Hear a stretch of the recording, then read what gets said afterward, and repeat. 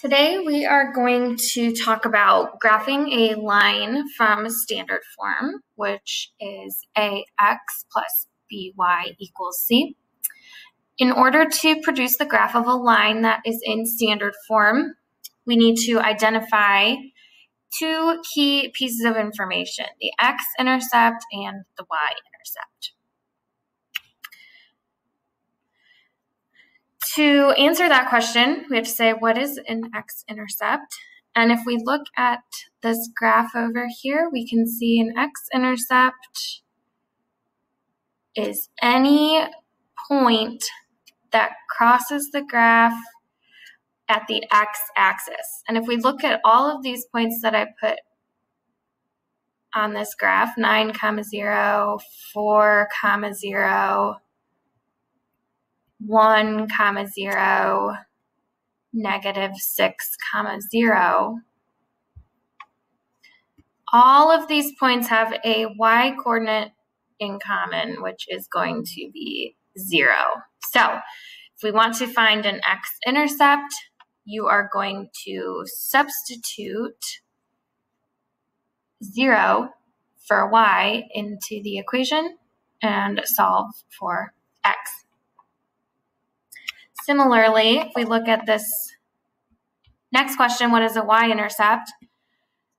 Y-intercepts are any points that cross the graph at the y-axis. Similarly, if we look at these points, 0, 8, 0, 6, 0, 1, 0, -5,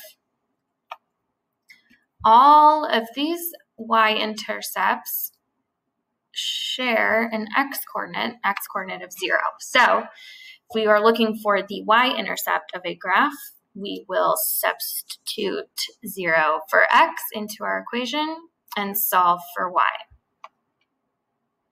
That is all we need to know to graph a line from standard form.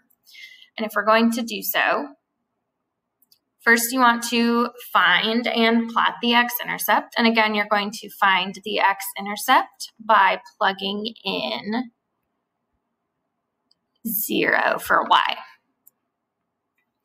Next step, find and plot the y-intercept, which again, as we just demonstrated, to do so, you are going to substitute in 0 for x into your equation in standard form and solve for y. That will give you that point, the y-intercept.